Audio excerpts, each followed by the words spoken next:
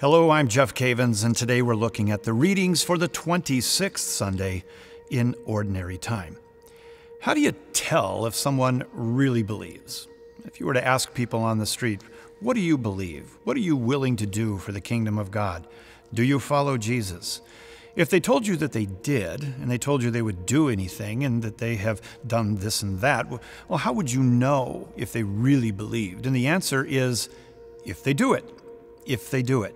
Sometimes we find ourselves in situations where we say one thing, but we don't end up doing it. Like my wife can say to me, will you go up to the store and will you pick up these things for dinner? And I say, well, of course, yes, I will.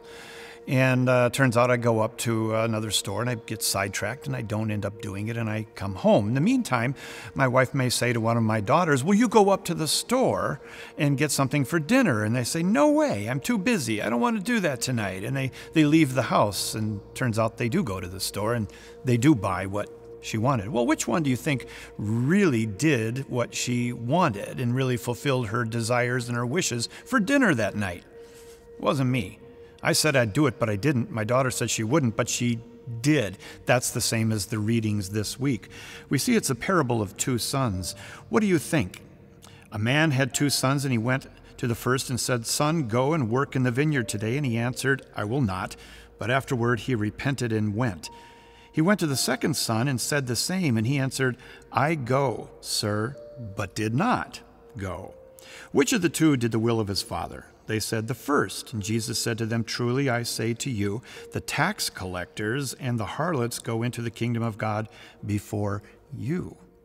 Now that's an interesting teaching right there, because we don't think of the tax collectors and the harlots as people who are going to go into the kingdom of God, because by their behavior they're saying, no, I'm not interested in the kingdom of God. But they end up going into the kingdom of God because of their obedience. And at the same time, there's people that are saying, well, I will obey you and I will do all these things, but they don't. The key there is doing it.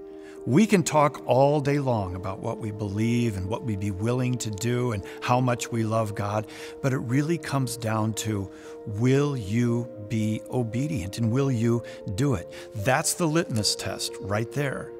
Now, in the epistles reading this week, in Philippians chapter 2, we see that Jesus, he humbles himself and he is obedient even to death.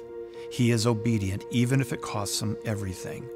My friend, this is what a disciple is all about. This is what it means to follow Jesus. It's not lip service that we want to pay to him or to others, but it is an obedient heart. It is a faithful heart, a heart that is given over to his will, to demonstrate his will, not with lip service, but by what we do in our actions. And our goal is to become like Jesus, who is obedient even to death. I love this reading of the parable of the two sons. And I challenge you this week, as I challenge myself, to take a look in the mirror and ask, which son are you?